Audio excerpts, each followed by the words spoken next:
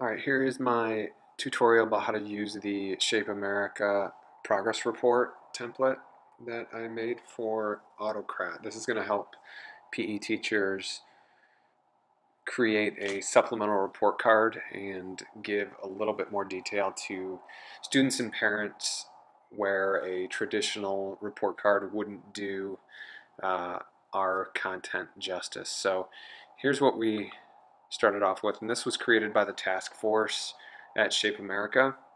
So I just took what they did in a Word document and put it into a Google Doc. As you can see, it has each of the 5 standards, and then below it, it has an area in which you can auto-populate whichever grade level outcomes you want. It doesn't have to be all of these. I have 6 in the standard 1 slot, but you can, if you wanted to, you could add more. So if I wanted to add another one, I could add another one and just do it with the same format. As you can see in each of these boxes, this will pick up the column heading from the Google Sheet. I'm going to get rid of that one that I just created. So you can add or delete any of these that you want to focus on at the start of your year. Also, you can change the evaluation key. I just used what they had created in the Shape America task force. So this is something that you might want to change based on your language and your proficiency scales. The other thing that you'll have to look at is the Google Sheet. Now, obviously, first, last name, and then grade, teacher, student email, parent email, 2 slots for parent email. And then in the top column heading is where you can put, in the yellow area here, is where you can put the grade level outcome that you want to choose. So I'm going to go over to, here is a Google Sheet that was crowdsourced. I think Joey Fife and several other PE teachers typed in the grade level outcomes from Shape America into each grade level and by standard here across the bottom, all the way through standard 5. Now, just for my own purposes, I highlighted which ones that I wanted to keep a close eye on last year, so that's why they're highlighted. But what you would do, for example, if this is grade 1, I would just copy, if I want this one in my template, and then I would paste it into that one. And then I would go back and choose the second one. And again, I'm just pasting these. The ones that I feel like I would like to use this year. Throwing.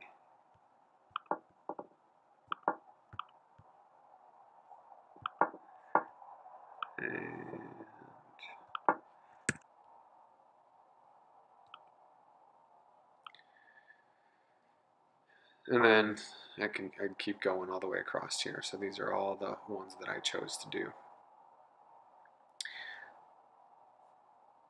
And as you can see, the column headings up here, for example, S1.1.1,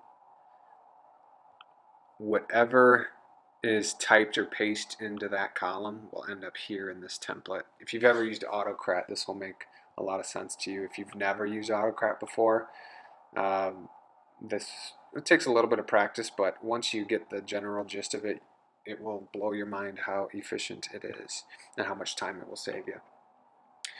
So I've got all of my standards into the template. Now I can put students in.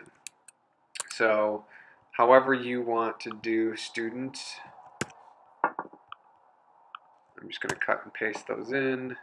This is grade 1.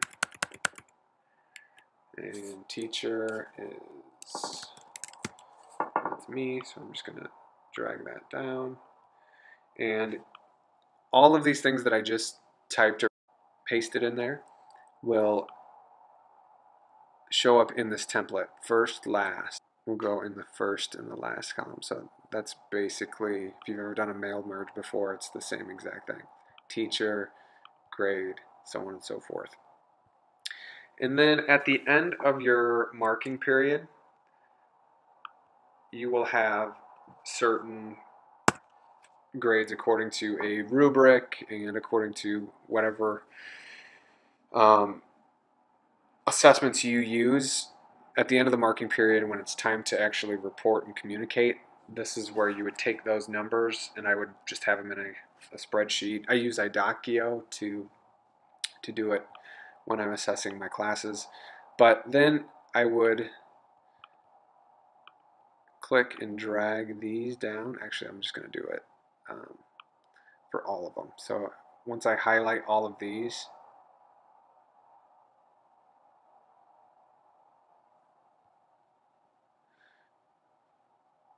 I'm just going to drag these all the way down so that all my students have the same thing.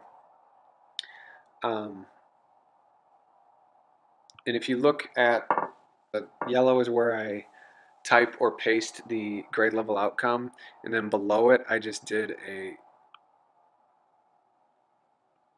formula to just, whatever's above this is going to auto-populate that, and then I just drag it down so that it goes to all the students. For student email, I'm just going to put my email into that one just so I can show you what it looks like when it comes through.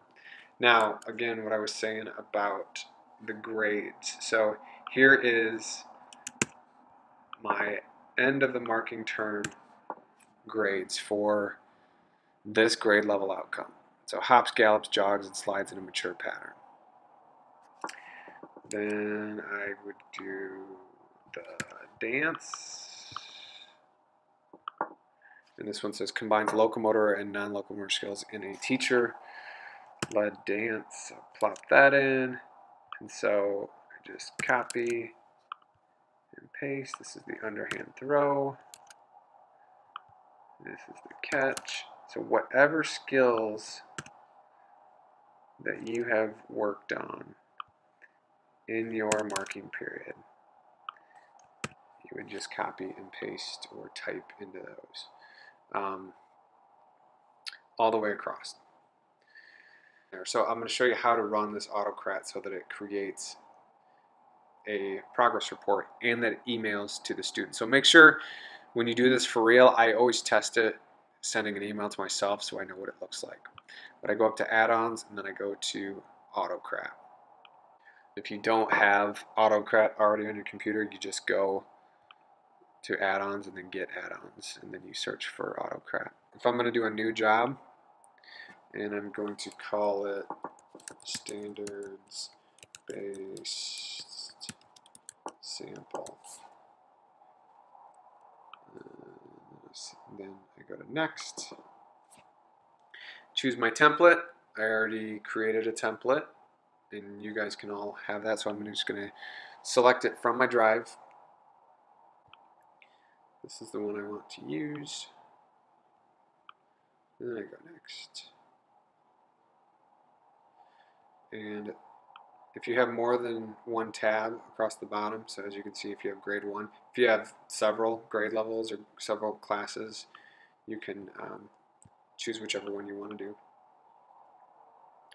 And then this is where you just double check to make sure that all of the tabs are assigned. There will be a little warning sign up here in the top right if you don't have everything assigned in the template, and then you can just go ahead and it'll tell you what you need to fix.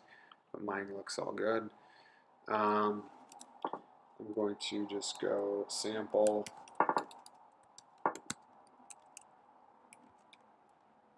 last first. And then my students don't have Google Drive, so I always have to do everything in a PDF, which will email it to them. And I'm just going to continue to go on, select folder. I'm going to choose whatever folder I want the actual document to be saved in. So I'm going to go So I'm selecting the folder where the documents will be stored once Autocrat runs the mail merge. So it'll be saved right here. Click next, and next. Continue going. Do I want to share the document? So do I want to send this as an email? Yes, I'm going to send it as a PDF. So just to save some time, here is what you would type at the top. So student email, parent email with the brackets around it. You would also name the email subject and then type a little message into the student and parents about what it is. So when you're happy with how everything is in the Google Sheet, you can go ahead and run the Autocrat. So you just run job here. And this will take a little while, so it'll give you the little updates in front of you there, and then to your right you'll see it'll add 4 columns to your spreadsheet, and as it works you'll see the mail merges pop up in those columns, and then you'll also see the emails coming through if you put the emails to yourself when you test it. So in just a second here, there it is. I get the email already coming through for the first student there. And so here's my email. It looks good. It says what I want it to say.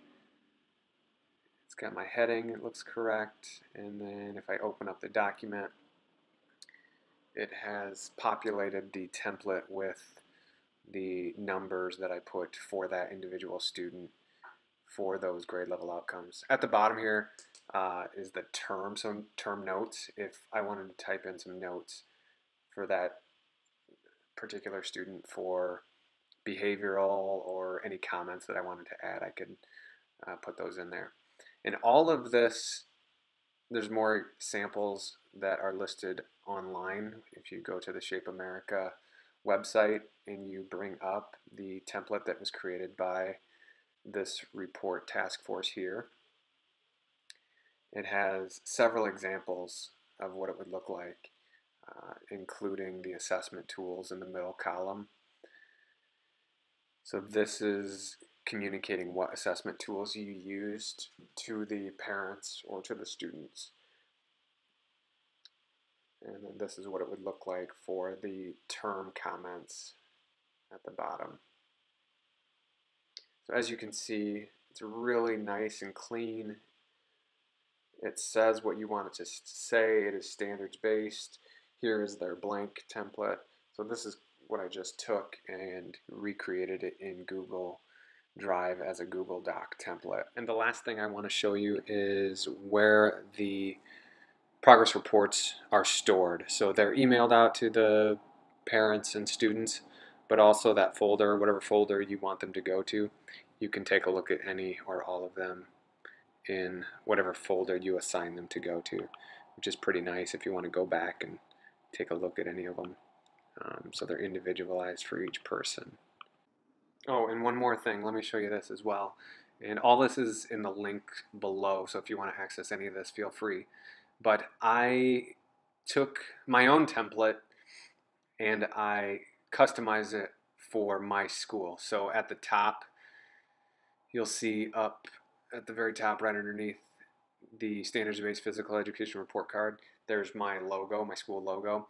We are the Fightin' Seahorses. And I've also changed the proficiency scale to 1 through 4, as well as the verbiage. And then I've also added trimesters rather than term 1, 2, 3, and 4. We use 3 trimesters, so it works for me. So once you get the hang of this, you can customize it for your own school. But if you do it in the template, also make sure that you do it in the Google Sheet as well. As you can see at the top, there's only 1, 2, and 3 for my terms. So I've just deleted one because I don't have 4 terms. And if you look at the bottom of the screen, you can see each grade that I teach, or each class if you want to customize it for your class. So this is my 7th grade class that I teach, and it's all customizable. I haven't set it up for this year, but I can customize it however I want. and here is a sample of what it might look like. I haven't put the assessment tools in there yet, but that's something that you will plug into the template once you know what tools you've used to assess. So it's very customizable for each teacher's situation, which is awesome. So there you have it, pretty slick, and will save you a lot of time, and will say the things that you want to say in your report card, even if you don't like what your school has set up and you are standards based. So if you have any questions, reach out to me. I am happy to help at Mr. Metcalf PE on Twitter. Thank you very much.